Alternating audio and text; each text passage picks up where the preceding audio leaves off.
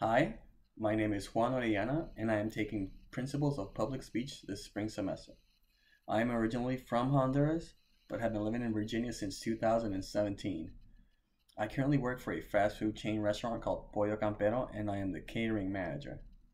I am a political science student and plan on attending law school after I graduate. My future plans include working for a law firm or a PR firm. My hobbies are running, watching TV, and playing video games. Something notable about myself is that I have lived in three different continents throughout my life and enjoy traveling to exotic destinations. Thanks for listening.